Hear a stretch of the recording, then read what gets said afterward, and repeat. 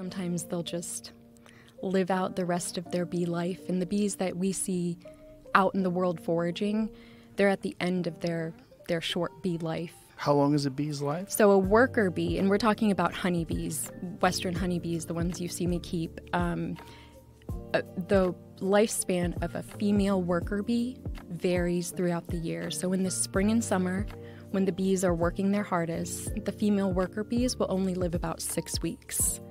In the winter, when they're not doing quite as much, and when we need more bees to make it through the winter, they'll live a little bit longer, and they'll live about 6 months. And their bodies actually change in the winter. The bees that are born later in the year and need to make it through the winter will have more fat bodies on them so that they can make it through the dearth when there's nothing in bloom and when bees are living off the honey that they collected or stored in their hive earlier in the year.